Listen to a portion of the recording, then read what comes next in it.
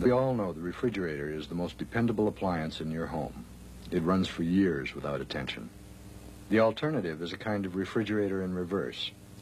If you'll put your hand near the coils of your refrigerator, you'll find a large amount of heat being given off. This is the kind of heat the alternative uses. Here's how it works.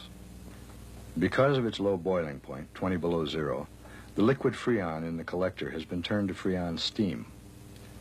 There's a simple physical principle that gas under pressure becomes very hot, so our next step is to pressurize the Freon in a gas pump.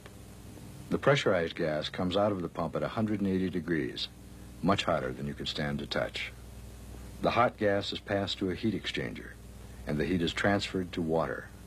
The water comes out of the heat exchanger at 138 degrees, still hotter than the water in a normal hot water heater. Let's look at the system in detail. The technology is simple and dependable. The completed unit requires very little space and can be installed in your home in a few days without major alterations or inconvenience. The electrical components of the system are contained in one small tray. Here the elements are assembled and wired. The piping and conduits for both liquid and gas are constructed with the long-proven techniques of refrigeration installation. The entire system is put under high pressure and tested for leaks. For absolute security, the system is tested both during assembly and when the unit is completely mounted in its case. The alternative is finished and ready to be delivered for installation. These panels, believe it or not, can take heat out of sun, wind, rain, snow, sleet, and hail 24 hours a day or night. They also can provide 100% of the heat for your house, all your domestic hot water, at a tremendous amount of savings. You know, as incredible as it sounds, these panels really will even work at sub-zero temperatures. I'd like to show you a little demonstration of that. As you can tell, it's cold in this refrigerator. Right inside here, we got our evaporator collectors sitting here in a little array. We got them all equally spaced. And if you notice, it's 10 degrees below zero inside here. This over here is the processor. This is the business end of the proposition. What we're doing here is we're taking the Freon, running it into the freezer, pulling the heat back out of the freezer, running it in here, and making hot water. We're delivering the hot water over here to a little crock pot. All the hot water in this crock pot is actually being made hot by all the heat we're pulling out of that freezer in dead airspace. You'll notice we got some awful hot water. It's 130 degrees. That's hot. You know, a lot of people think that the alternative is a regular heat pump or another version of a heat pump. I've even heard it referred to as a superheat pump. Well, it isn't.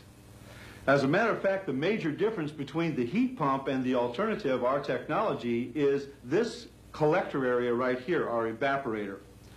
You'll notice it's very thin, but we're taking Freon and circulating it through this evaporator, and the surface of this evaporator has a direct effect on the Freon inside. And I'll show you why I say that in a second. Number one, in a heat pump, the ambient temperature, surrounding air temperature, is all important. Whatever the air temperature is, that's going to determine what it does. In this case, what happens to this panel, this collector, is what's going to determine what happens to the Freon inside. Give you a point in fact. If I had snow packed on top of this panel, a foot, foot and a half deep, the temperature of snow is around 30 degrees, above zero. The Freon that we put in will take heat out of anything warmer than 20 degrees below zero, 50 degrees of heat exchange. So if the outside temperature was 0 degrees, that wouldn't have much effect on something that has 50-degree effect on the Freon at that point in time. Another point would be if I had the sun shining directly on this panel. The panel can get as hot as 105 degrees. It's solid aluminum in a direct line with the sun. Now, let's say it was a winter day and it's 50 degrees outside. What difference would that make if the sun was shining directly on the panel and I had something 105 that I was sending Freon through? As the wind, we'll take that force of nature as well, whips across the top of this massive surface area, 8 by 3, top and bottom, 10 different panels, you can see that the friction of the wind will not only heat up the surface area and affect the Freon gas going inside, but also the wind will cause a heat exchange to happen more rapidly. The alternative works automatically, producing heat on demand and shutting off when none is needed. It isn't even necessary to remove your present heating system. In fact, it's to your advantage to leave it exactly as it is. The alternative is designed to work with your present system. It will heat your house as well as providing hot water. And every minute the alternative operates, you're saving expensive fossil fuels like oil and gas. In addition, we interface the alternative with your system in such a way that the alternative operates only when it can save you money. And if it isn't saving you money, you're paying nothing.